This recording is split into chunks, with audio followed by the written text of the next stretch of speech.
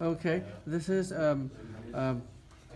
Electrical Engineering 4427 Embedded Systems, and this is a fancy microprocessor-controlled coffee maker by Jordan, and his partner, who's not here today, is who?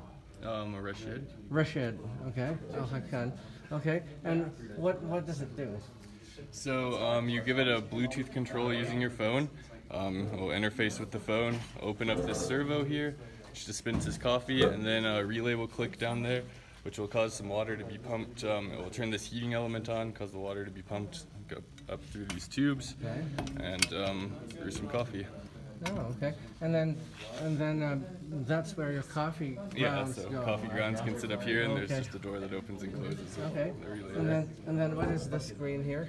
This is just debugging. So right now I just have it set so if you type in a question mark on the phone, it will send back to the phone and say that it's brewing coffee, Oh, and then okay. it will that's what will trigger it. If I have a little bit more time, maybe I'll make the make it a little bit more intelligent with input. But And explain what this is, that circuitry there. so there's a Bluetooth module here that That's okay. There are two microcontrollers here, right? yeah, there are two That is- microcontrollers yeah, currently, There's an embed, and right? And that's an then an Arduino. Arduino.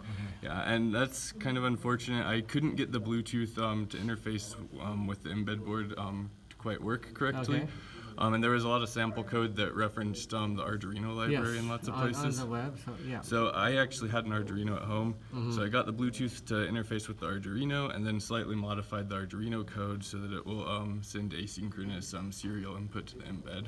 Okay, from the so Bluetooth. the embed is interfaced through wires. Yeah, just the normal serial. Computer. Yeah. Okay.